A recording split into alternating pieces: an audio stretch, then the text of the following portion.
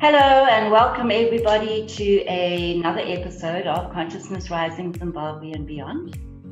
This is a platform where you're going to come and meet very interesting people locally from all walks of life in our alternative community as well.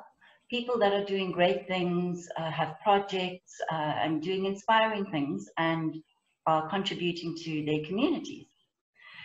And my name is Tania Norris.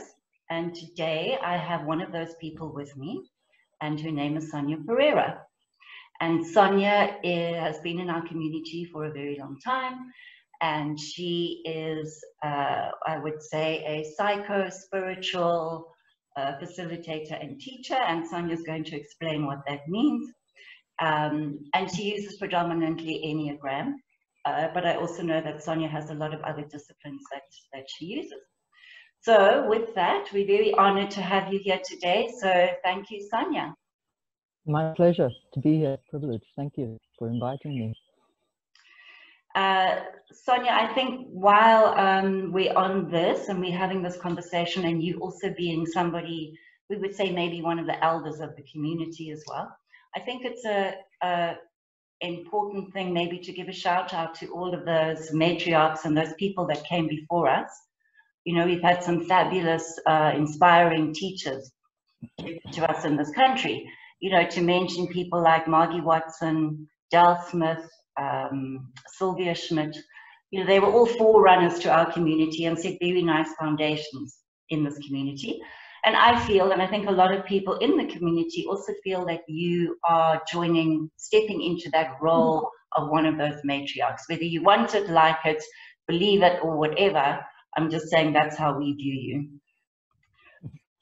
And with that, I'd like you please to just give us a bit of background as how you got into all of your psycho-spiritual journey. Okay. Well, I've seemed to have, for the most part of life, even very young and as a teenager, an interesting curiosity of what makes human beings tick. You know, what are we about? What are we about? And why do we behave the way we do and treat each other the way we do? So I've always had curiosity about our humanity and what we're about. And in my late teens, early 20s, around 2021, I actually had a visceral, a kind of visceral experience where I just felt something, you know, somebody said something, somebody said, what they said was, love is God. Now, normally you hear God is love, but in that moment I heard love is God. And that kind of did a flip switch in me, and I just had this really visceral sense of a glowingness coming into my body. And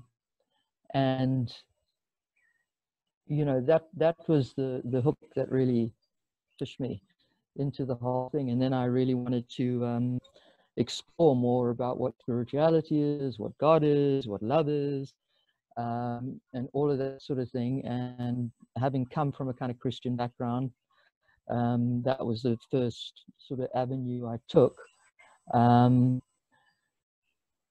But I couldn't be part of the institution of it. I found it very difficult to fit into the institution of it because it asked me too much to have a blind faith. And I'm not one to have a blind faith. You know, I'm going to be Thomas dude saying, show me your hands. Tell me it's you. You know, I want to have the direct experience, so it's more of a knowing than a belief. But that didn't. So then I expanded my horizons and I started really exploring a lot of other faiths that were around, and I found wisdom in all of them. You know, that wisdom is wisdom, truth is truth. It doesn't really matter what clothing it comes in. But when something hits you and resonates with your system, you're sitting in truth. You know, there's no argument in you, and there's just this clarity that, and that's the way we kind of start opening to our spiritual senses. And then in my late 20s, I came across specifically the Enneagram, and that was pretty much a life-changing encounter, because it was a model that so clearly and aptly reflected us back to ourselves.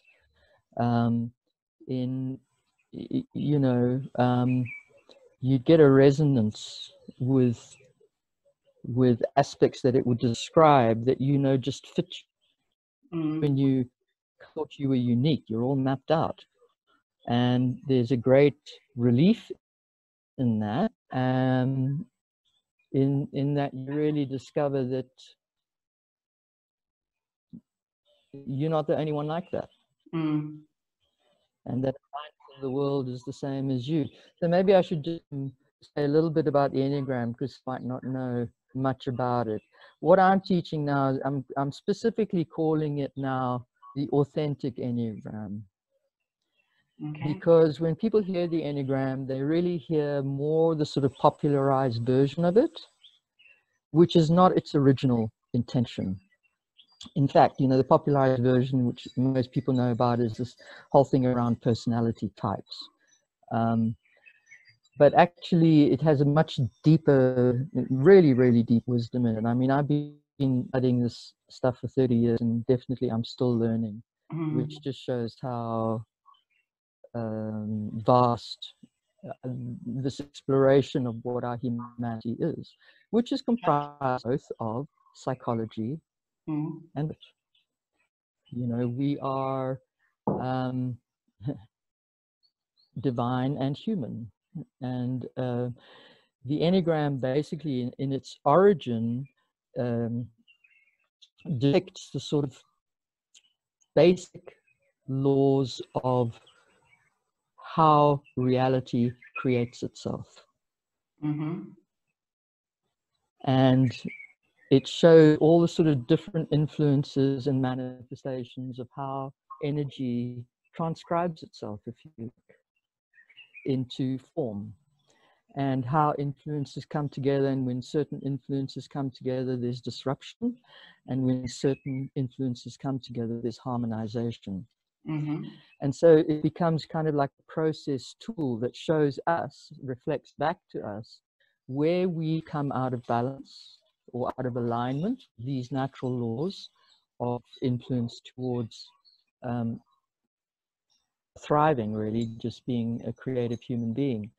And yeah, so it also reflected what it means to really be human, and the kind of are available to us 24/7.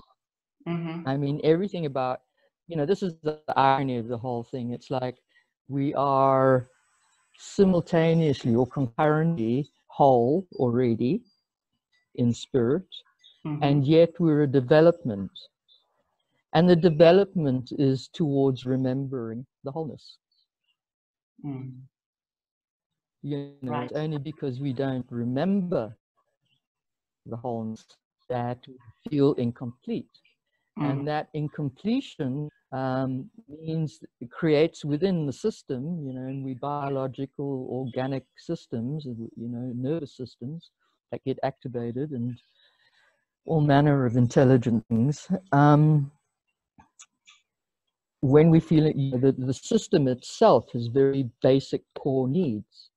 When we talk about our need for love or connection or relation or value or belonging or contribution, collaboration, all of those needs within us, where do they come from? Why? It's not like we put them there. We're born with them. And why are we born with them? And it's like, well, this is nature saying, these are the things that you need to thrive. That's the exact environment in which a human being has the opportunity to be creative, to belong, to feel connected, to thrive, basically. You don't have a sense of incompletion. You have a sense of being alive and movement and creativity.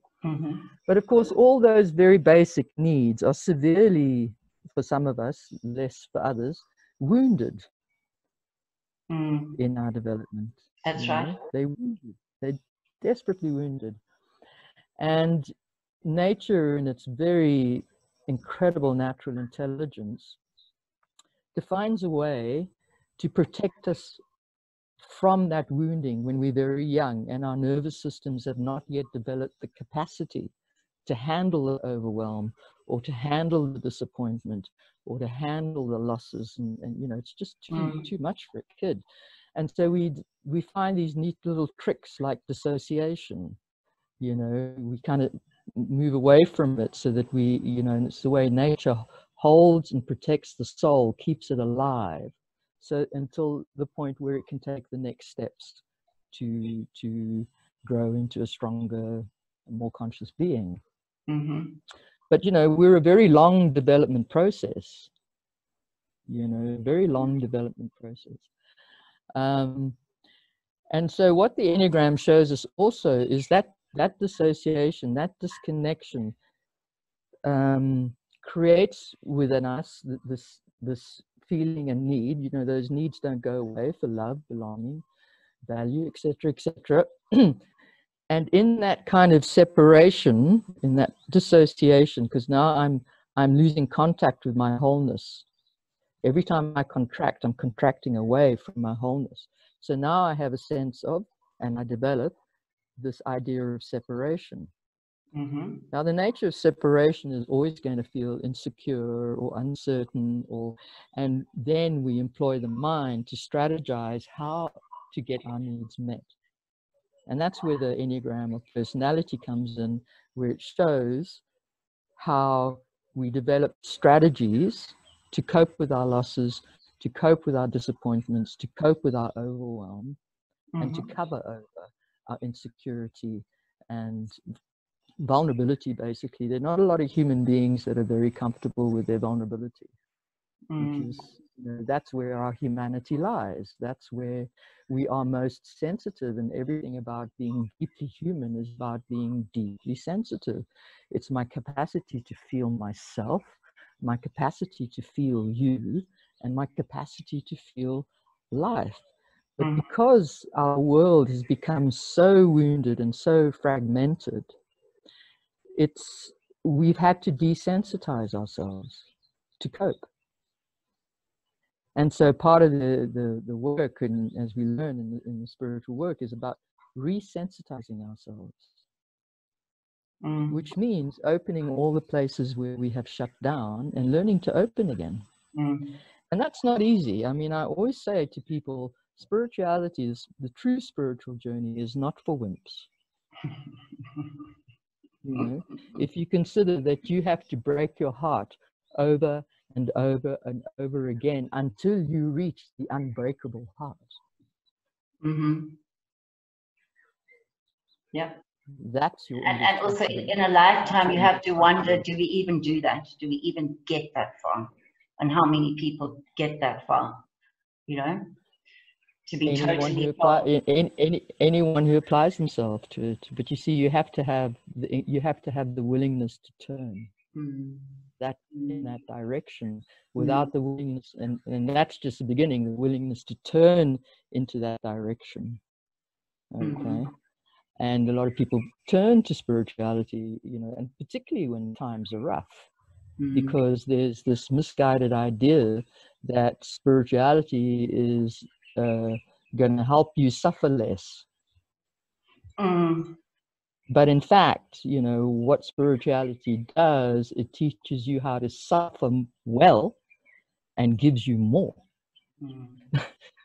So I'm not going to disagree with that. I'm just interested when you were saying there, so when we're very young, we have these traumas and we invent things to cover up our pain and emotion. Would you say that then becomes the personality? Yeah, that's the structure. That's the self-image. That's the and the really interesting thing about this is that again, the structure forms itself. That structure, we all born with a certain temperament, and there are 9 different kind of temperaments. Enneagram is 9, Ennea 9, Gram drawing of 9. So Mm-hmm. 9, I'm not going to go into the maths, but is considered the number of wholeness. But everyone's born with a certain temperament, and then into a certain environment. And that relation, so in other words, this structure develops out of this conversation between the temperament and the environment it steps into. Okay. Okay. Obviously, the more supportive and loving and nurturing and freedom making your environment is, and nurturing and guided, then the less you need to leave yourself. Mm. Right. You know, Mm-hmm. and the less you need to defend, the more. And you find people like that who are really open with life, and they're willing to be touched, and they're willing to show their vulnerability. You know, they don't have a sense of having to hide. Whereas those who have a more kind of ruptured relation, a more traumatized relation, there's more contraction. So every time we contract, we're moving further away from our natural resource of spirit. And we start contracting into this kind of isolated, fearful, insecure kind of thing, who then has to make a plan and strategy of how to cope with that. Right. Yeah. So what I'm trying to establish, because I think you probably did answer the question, but I didn't understand the answer there in there. Okay, sorry. It's okay. Sometimes you go above my pay grade. But anyway, sorry. So in simple terms, we're born with an imprint. Not an imprint, a temperament. Not an imprint, a temperament. We then become imprinted. Okay, so we're born with a temperament, would that be like a soul signature type thing? Yeah, I don't know. You know, that's beyond my pay grade. You know, I just know that, you know, anyone who's a mother will see that their children don't come out the same. That's true. They have different needs, they have different wants, they have different values, they're different.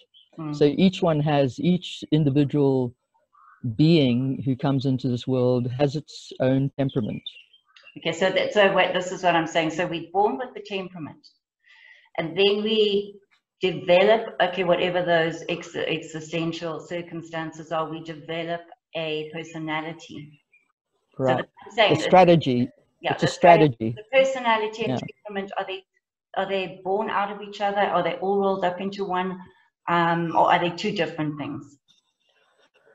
Like a coconut. You know, at the end of the day, you can't separate anything. You can kind of tease them out to discern them and to clarify them. But at the end of the day, I don't think anything is separate. Okay. The reason that I asked that is because when I look at the Enneagram, and I've done it at a very basic level, we get these numbers and we get the personality types. Okay. And they're called personality types. Yeah. So they are. Personality type, is that my soul spark, or is that who I become? No, not your soul spark. As I said, your personality type describes a strategy you have adopted in order to deal with your disappointments, hurts, losses, and overwhelms. Okay, right. Okay, that's a strategy. And that's a key error a lot of people make. You know, if somebody comes out of an Enneagram weekend and says, oh, now I know who I am, I'm saying, oh, you've missed the point. You know, your personality or your strategy is what shows up when you don't. Right. It's the autopilot. It's the kind of, you know, life has to have a way to function when we're not conscious. And so it creates habits and patterns. And it's like an autopilot. And it's really, you know, important to recognize that the structures that have developed, and, you know, they're the same for a ninth of the people,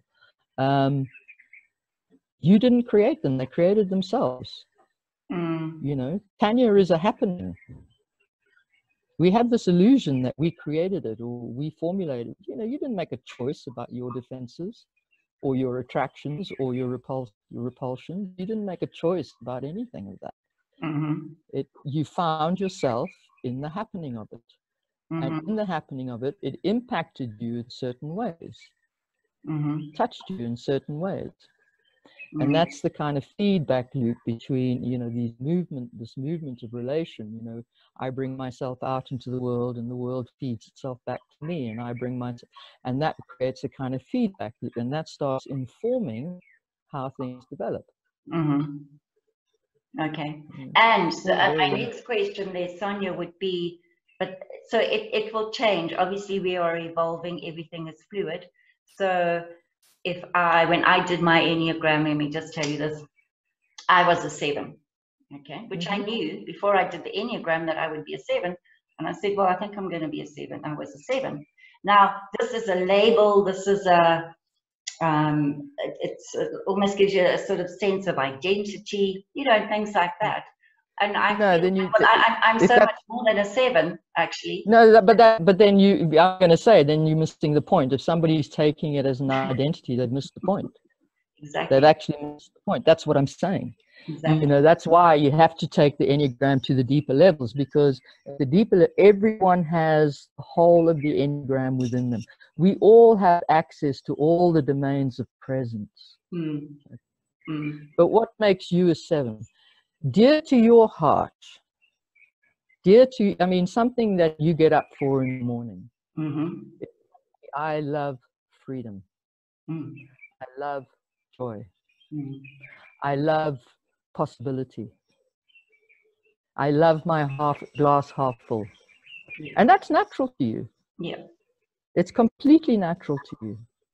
Now, other people around the Enneagram, it's not natural to them. Okay? It's not natural to them, as you know, right? Whereas for a 2, it's very natural for them to be attuned and compassionate and empathic. For another person, I have to learn that. Because it's not natural to me. And that's what I kind of mean by your temperament. There's something that's very natural to you, and for which you are the avatar for that facet of the unity. Because that's an expression of the essence of life. Freedom, right, joy. And all of them are, each one, and that's the beauty of it. Each one is a domain that expresses a resource and a capacity and a presence of life itself. But you don't have to have some kind of faith in, because you can actually feel it in your experience. Exactly. Yeah? Yeah. So, but now here's my little caveat to all of that, is that for you to be the fullest 7 you can possibly be, and be the fullest expression of that energy that you are here to bring into the life, you have to develop all the rest. You have to start learning about all the rest. All the others. I understand that. And then so that at the end of the day, when I enjoy freedom, or project that. I beg yours? Once you are your complete in your wholeness, then you still have the 7 expression, which is just like a funnel for you to express that completeness or the wholeness. You still have the 7. Yeah, I'm not sure wholeness has such a thing called completion. You know, I think wholeness is way vaster than we can even know. Okay. But once we have all those other aspects and we've kind of mastered it, you still have your number expression. That's the 7, by which you then you'll never lose your natural expression, but you will bring it into balance. Because the whole thing of when I'm fixated with my personality type, there's certain imbalances that occur. Okay? So 7s, for example, they're one of the heart repressed types. So it's very easy for you to do and be active, and very easy for you to think. It's not so easy for you to really feel. Or connect that easily. Yeah, exactly. So that's the information that the Enneagram's so good at feeding back to us. Is okay, so where are my imbalances? Not only in my, heart, head, gut intelligences, because we have 3 brains, heart, head, gut, but also even in my instincts, where are the imbalances there? Because somebody who's the social 7 will be different to someone who's a self-preservational 7. So it carries, you know, all these nuances within it. But the point is not to find some perfect description of how you leave yourself. Right. The point is to see how you leave yourself so that you can come back to yourself. And what's that journey? And what does that entail? And what do I need to start being more cognizant of and aware of in order to bring myself back into it? You can't expect unity in the outer world without each of us finding the unity within ourselves. And, you know, there's not a lot of people I know that who really have that. Yeah, that's true. Yeah, we're all over the place and we need to get real with that. Would you call that coming back to yourself and being unified with yourself? Could you give it call it almost like sovereignty?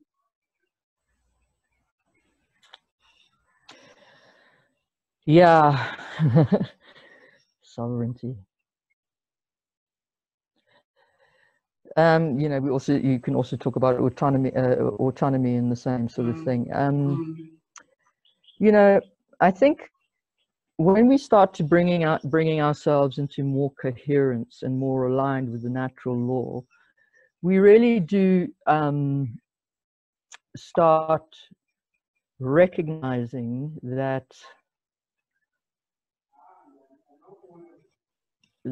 our idea of ourselves is not what brings us sovereignty. When we become more aligned with the natural spiritual movement, I like Miranda McPherson's, like, when we give ourselves back to our origin and restore the natural movement and really pay attention to that, what we realize is that something is born in us that has its own sovereignty. It's not that I have sovereignty, Sonia, but there is something sovereign in me that can express when I am correctly aligned. So as we get deeper and deeper into the spiritual work, we start losing the possessive pronoun. Not my strength. It's not my intelligence. Not mine. It's life's strength. It's life's intelligence. I am a movement of life. I am not an entity. I am a movement. I am a process. And that's a completely different story. I feel the reason that I bring up this this sovereignty is because you brought up living in oneness and unity. You brought that up. You know, once we've sort of come back to ourselves, then we can begin to live in unity. And so I feel like, and there's a lot of this banding around in our spiritual fields, so to speak, okay? It's all about living in unity and non-duality, which is all good and well, I think, when we sort of up the scale like that. But even if you look, take it out of the personal, if you look into the global stage, okay, where countries are building walls and becoming more sovereign, and I feel like, in a sense, that is the right thing to do, because even on a personal level, this is where we have to sort of just get back all of our powers, our strengths, our understandings. And when we have that, and I know you want to call it maybe a wholeness, I would call it maybe a strength, that when we are in that situation, only then can we really enter this realm of unification. Otherwise, we're getting a lot of broken pieces of a puzzle. Yeah, I think one of the things that we have to. I think one of the things us human beings have to give up the idea is the idea that we can possibly know what's required. This is, you know, you can't strategize this stuff. I mean, you can try to be kinder or more loving and stuff, but trying is very trying. It is. And it's trying to be something that is not naturally there. You know, the something is there when it's naturally there. That kindness is something that just moves from me naturally, as opposed to me being an individual trying to be kind because I think that's a good idea and will serve the unity. Right? I don't know what will serve the unity. The only way I can learn how to serve the unity is by dissolving into that unity so that it can serve itself. Because it knows. It knows. Right. It knows. Well, But this human arrogance that we have, that we think we can know, is actually something that has got us into a lot of this trouble. Yeah, for sure. No, So I think agree it's with that. more, I also it's wonder more how method, we were not quite it's, evolved enough to get that, Sonia. I think with humanity still got a lot of evolving to do. absolutely. Is that, the consciousness of humanity and the development of consciousness is very, very young. Very. I mean, when you look at our three brains and you look at our reptilian brain, survival brain, I mean, this is the thing that's really rearing it's very old, it's very powerful, very powerful. And so is our limbic brain, our reactive brain, it's very powerful. And the consciousness brain is, still, it's gone into hyper rationalization and which hasn't worked too great either. It's bringing, how do I bring those three things in together to be more aligned? So I think it's much more a time for listening than it is for strategizing. I think that's some very good advice right there. I do think it's more of a time for listening than for strategizing or thinking. We really are being thrust into the now. Having all our routines disrupted, because routines give us a sense of predictability. Predictability gives us a sense, the illusion of control. When all of that's disrupted, what becomes frightened is, this, I'm going to lose control. You never had it. You never had it. You just thought you did. And those are the kind of, those are the kind of realities we have to get real with. You don't have control. But when we're having a crisis, Sonia, and I think it's even like that in the world, if we go right back to the beginning of the formation of the planet, there was always conflict between bacteria, and that was how we started. It was through the conflict that we actually grew evolved. So then maybe in this crisis now, this is what it's kind of doing, is pushing us, putting us under pressure to just evolve a little bit quicker, maybe, maybe take a little bit of a leap in evolution, consciousness-wise. Look, the way evolution evolves is through disruption. There's no question. Exactly.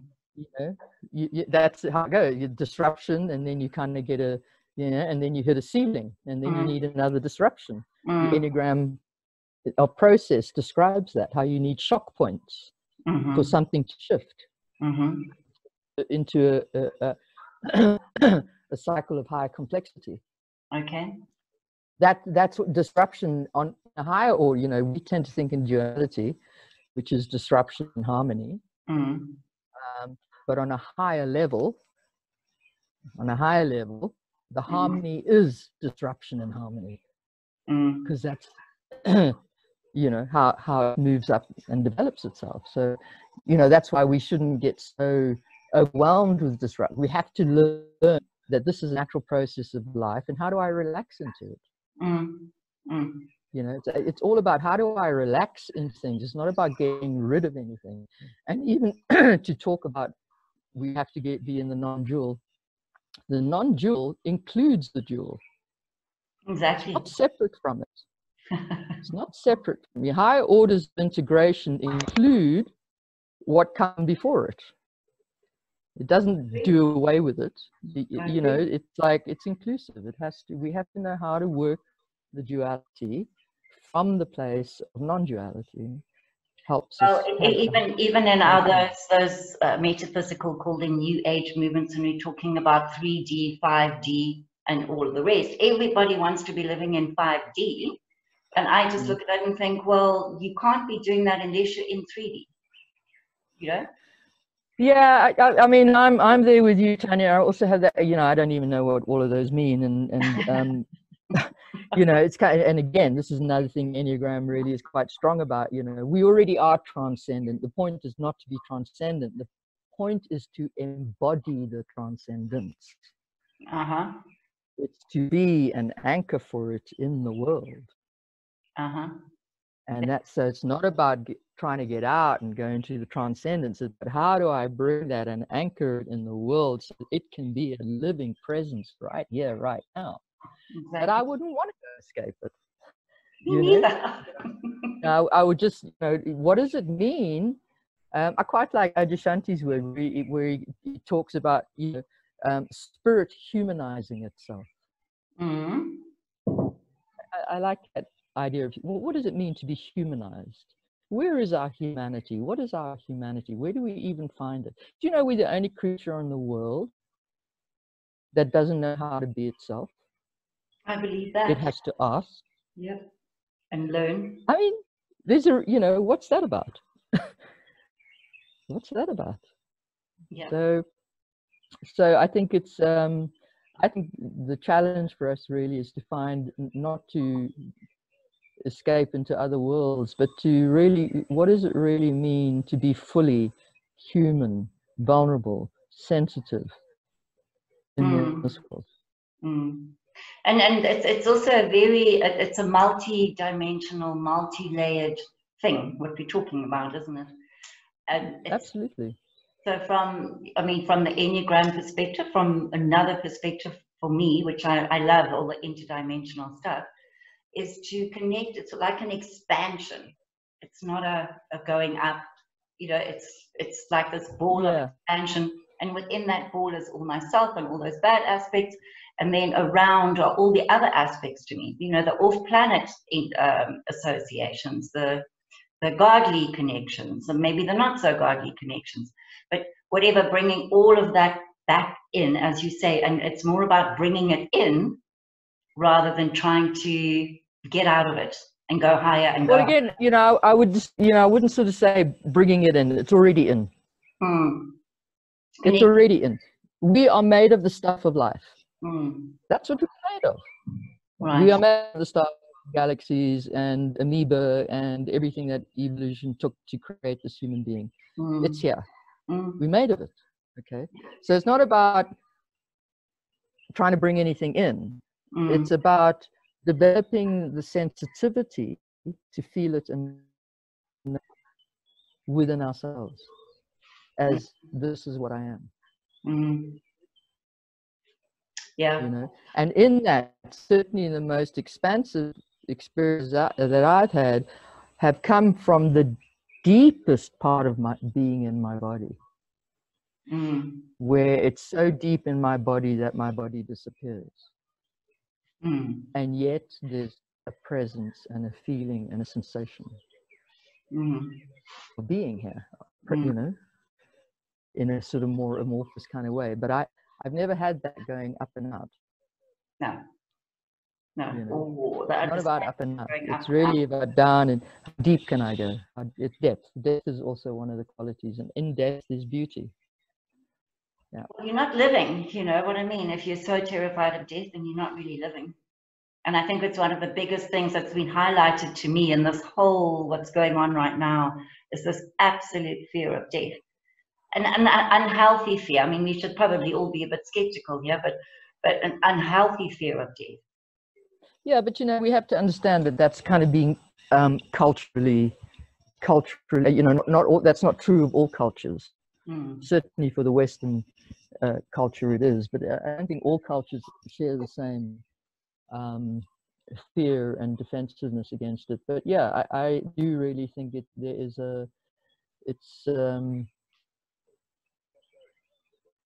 something in the West we have a very unhealthy relationship with. As a part of life. Death is a part of life. We live our whole... Okay, sorry, Sonia, so we got a bit interrupted there. So you were saying that you're not really living until you die. Just expand on that a little bit. You were saying that. I was saying that, okay. Well, I think dying is kind of the ultimate surrender to life. It's a fundamental aspect of life. We wouldn't have this life if there wasn't death. Right. And it's that kind of giving ourselves back to our origin in a way. And it is something we've all got to get grounded with and get real with and begin integrating, because the more we can integrate that, the more our life can be governed for the love of it, or by the love of it, rather than the fear of it, because of this death. No, I think it's something, I think people should really hold workshops about the whole, and as you say, in other cultures they do, it's just non-grata, it's accepted. But certainly in our culture, it seems to be a bit of a problem. Sonia, I just want to switch gears, because we're actually running out of time a little bit here now.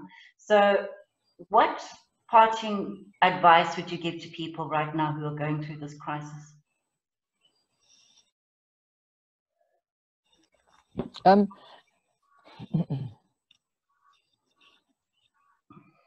I think fundamentally one of the things that we need to detach from is our story making. And really, you know that none of us actually know what's going on. There's so many forces and influences and tons of information out there that you'd have to be a pretty realized being to know what's actually going on. And so instead of trying to figure out what's going to happen or how to strategize, or you know, from a place of not knowing, is to really turn back in and sort of say, you know, ask ourselves, well, what are we bringing to the soup? You know, what am I aligned with? What am I living in? Am I aligned with fear and separation and blame, judgment? Or am I more aligned with love and connection and inclusion and empathy? You know, where am I living from? You know, because sort of we pitted in this polarity in a way between, you know, this is the evolutionary leap we've been waiting for, blah, blah, blah. And the other one, which is, this is the ultimate dystopia in the making, blah, blah, blah. And here we are, and actually both are plausible. It's not that far-fetched. And both are possible, you know. So what does that mean for me when I don't know? And I really think if we can be more grounded in ourselves, in the not knowing, and come back to ourselves and breathe and give our lives space to contemplate, to kind of reevaluate what our lives are about and what they're for. And if I'm full of fear and stuff about dying, let me start looking at that stuff. You know, because this is a fact of life, and I'm going to die. Whether it's not now, it's going to happen. It's unavoidable. So there's, you know, a time in my life that I have to face that, you know, and it is the ultimate fear and all of that, but I have to face it. And to find things that nourish, you know, like connection, like animals, like, you know, whatever you do that lets your nervous system settle, because that's what, you know, we are nervous systems and we are activated, and our prime sort of survival instinct is this fight, flight, freeze kind of thing going on. And we need to know how to self-regulate and learn how to breathe into that and relax into it. Not to get rid of it, but just to have more of a ground, more of a base, more space to contain the myriad of forces that are going on, because it's huge. There's huge stuff going on. And how do I regulate myself in that so that I can be a grounded presence to it? Because I really believe that what we're bringing to it is what's going to determine which way it flows. I agree. You know, we're the ones who set up the influences. So what am I bringing to the soup is a good question. You know, as we're sitting and thinking and doing all the stuff that we're doing, we're actually creating like a magnetic field that's going to magnetize, you know, whatever is going to happen. We're creating it. I think more and more people are coming to that understanding, though, Sonia. I certainly hope so. But anyway, Sonia, we are really running out of time. Thank you so much for sharing your wisdom with us. No, pleasure.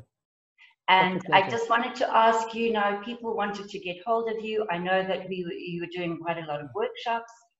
I think that might have evolved to online. Do you want to just tell us what you're doing and how we can get hold of you? Yeah, I mean, at the moment, I'm not really running workshops online. I run circles online, but these are kind of established circles, and they're circles with people that have already done the workshops with me. So not as yet, and I am hoping, you know, because yeah, it's nice to gather people in person, and something beautiful about the Enneagram and doing it in groups. It really gives you the perception of how different we are, how the same we are, and how different we are equally at the same time. And so to have an experience of other people and where they're coming from and what their gift is a really useful thing to have. You know, creates more tolerance, because not every, you know, we make this qualitative error that other people think and feel like we do, and if they don't, they should. Well, that's arguable. You know, should they? Well, so I must say, I'm sometimes like that, you know, sometimes. Yeah, we all are. Yeah, for sure we all are. But that's one of the learnings, you know, we need to drop that kind of perception and really realize that who are we to say how life should move in another being, you know? Yeah, yeah.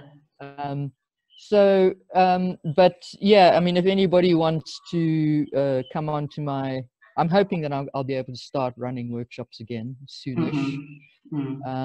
If the whole thing keeps on being a shutdown, then there's a possibility I might develop for online. I haven't as yet. But yeah, if people want to join, I've got a WhatsApp group, which is workshop notifications. So anything that I do, whether it's Enneagram or trauma release or conscious communication or whatever it is that I'm running, they'll get a notification on it. Okay. So the number is 0772 240 165. Okay. And if you want to join, just send me a WhatsApp and I'll join you to the group, and then you'll be advised if you want to know of anything else that's on offer, whether it's online or preferably in person. Right. It's more fun that way. But I'll put all of that information at the bottom of this recording. And also to say, are you on the Awaken Aware group or Alternative News? Which one are you? I'm on the Alternative News, not on the Awaken Aware. I'm on the Alternative News. So Alternative News is another place where, you know, for those that are on those groups, can also look up. And I'll put the information at the bottom. Yeah, and usually if I'm advertising a workshop, then I run it on Alternative News as well. Okay, all right, super. Okay.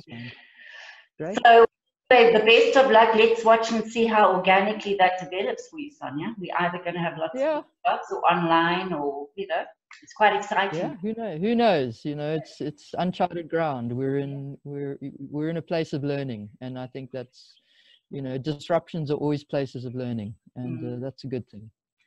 If we can just moderate ourselves to exactly embrace it and not reject it so much. So Sonia, thank you very much. I'm sure that we'll have you back because you've got a trillion different things to talk about with you. Great. Bless you and bless everyone. And also please, everybody who is listening, or everyone who's listened to this, maybe just share it, spread it out, because, you know, everyone's at a different level of understanding, picking up, and this sort of information I think will resonate with a lot of people. So if you do that, I appreciate that. So thank you, everybody, and until the next Thank you. Thanks, Sonia. Bye. Blessings.